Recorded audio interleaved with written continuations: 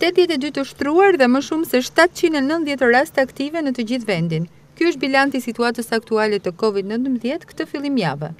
33 është numri i rasteve të rinj, kryesisht vatra të reja në proces hetimi, si dhe kontakte të rasteve të konfirmuara më herët pozitive, njoftoi Ministria e Shëndetësisë dhe Mbrojtjes Sociale. Shpërndarja gjeografike të identifikuarve pozitiv në 24 orët e fundit është 23 në Tiranë, 8 në Shkodër dhe nga një rast në Progrades dhe Kamës.